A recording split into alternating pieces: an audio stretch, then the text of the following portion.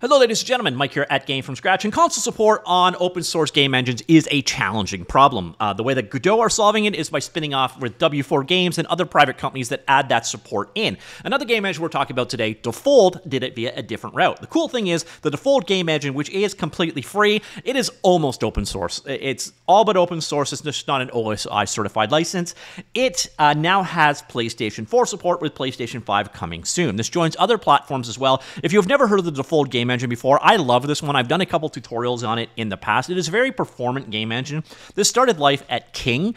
They used it internally for their own game developments, and then they spun it off as its own project. As you can see here, it is available on a wide variety of platforms, including now PlayStation 4, Windows, Nintendo Switch, Steam, Android, HTML5, iOS, Facebook, macOS. PlayStation 5 is coming later this year, Linux, and then Xbox as well. So that's really cool. You can run this thing on a wide variety of platforms. If you've never seen it in action before, it has been used to create shipped games. It definitely is battle tested in that regard. Let's go take a quick look at it. Here is a sample project you can grab. It kind of shows what it is capable of. It is a very different approach to game development. You're using game objects. Everything is Lua-based, and you can communicate via simple scripting. So, for example, you can see this guy is composed of a variety of different game objects here, including the camera. This camera, for example, has a script object attached to it. And then we can open up the script. So there's the camera script that's attached to it. I think this opens the script up here. And it's this Lua-based language. Everything is built in, so you do have full code editing here. There's also Visual Studio Code editors, etc., if you do not want to work in their editor itself. But as you see here, it uses this message passing system. At first, it's a little confusing, and then eventually you just kind of get used to it. Everything, again, in the world is game objects, like so. Here you can see they're setting up parallax scrolling in the background. So for this particular project, we can kind of see the results here. This has the weirdest aspect ratio of a demo project I have ever seen. But you can see here, it's for creating animated objects. You've got all the support in there for sprite objects. There is support in here also for 3D, by the way, so if you want to make like a 2.5D game, you can do that as well. And you can see here, you've got tile map editor. These are all tile maps that are created in the front.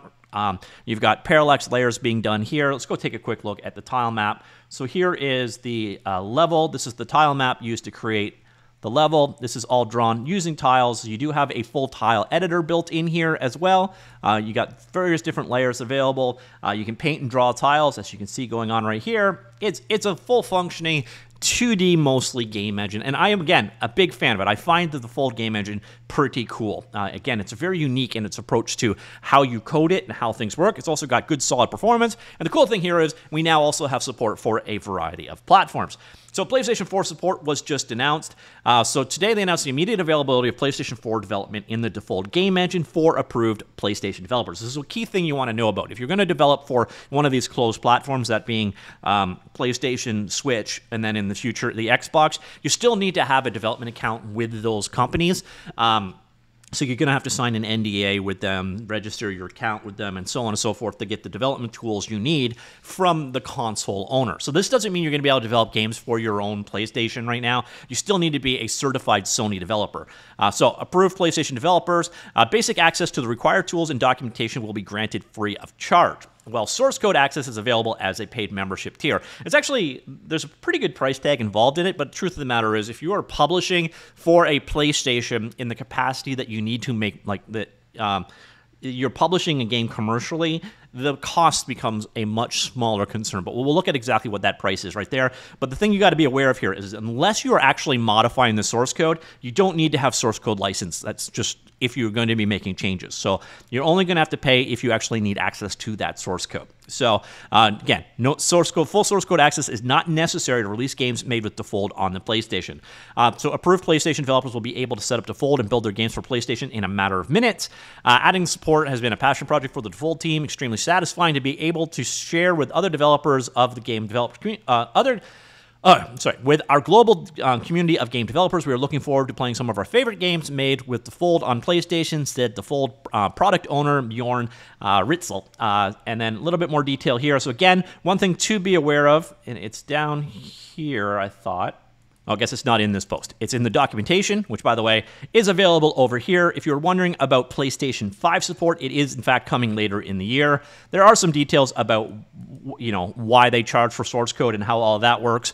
And again, you don't necessarily need that there. PlayStation 5 support, again, coming later on this year, and hopefully Xbox support beginning of next year, which is quite nice. So to get access to the source code, which again, I got to reiterate, you do not need. You can develop games. All you need is Defold, which is a free download, and a developer agreement with the console that you are targeting. So you need to be part of their developer program. But their donation system available right here. So if you want to have access to the source code, you need to go, for example, if you do it via Patreon, and it's weird, they haven't updated the details here yet, but this is the tier here where you're getting Nintendo Switch source code access. I'm imagining that's where PlayStation is, because there's no mention of PlayStation down here yet either. So I'm guessing it's about this tier. So I bet you that's $284 Canadian, a little bit over, probably $225 USD a month for source code access. The truth of the matter is, again, if you need that source code access, there's a pretty good chance that you are already making money.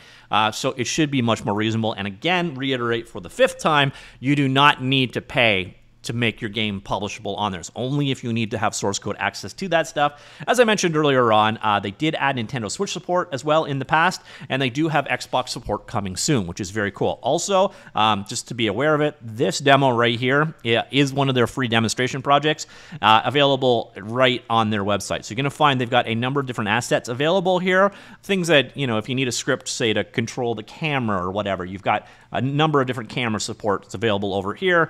So there's a really cool asset store going with it. You can go into the template projects and you can find a number of these templates like this guy over here. There's also a built-in library system, so you can actually link to these things directly from inside of the editor, which is pretty cool.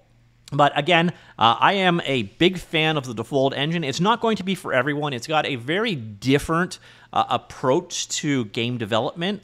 But once it kind of jibes with you, like once you wrap your head around how it actually works, you start intuitively guessing how other things are implemented. So there's a learning curve at first that you find very, very confusing. But once you get over that learning curve, you're going to find that the engine is very capable and intuitive in a lot of ways. You get these cool things like UI layers already built in for you. All of your tooling is there. There's full physics support in this guy. If you do not like Lua, though, this is definitely not the engine for you. But otherwise, high-performance game engine across a variety of different platforms, and one of those platforms now includes PlayStation, and then hopefully soon we will see an Xbox added over here at the beginning of next year. And again, later on this year, we should see PlayStation 5 support, although a PlayStation 4 game can be published on PlayStation 5 through compatibility mode, so it shouldn't hold you up for now. And I got a feeling if you're developing a Defold 2D style game, you probably don't need the latest and greatest of PlayStation 5 features at this point in time, so you're probably good to go. But native PlayStation 5 support should come later this year. So that's it, ladies and gentlemen. The Defold game engine, which, by the way, I did a full tutorial series on it. I will link that down below as well. Excellent engine. I highly recommend checking it out, and it now supports PlayStation. Let me know what you think. Comments down below. I'll talk to you all later. Goodbye.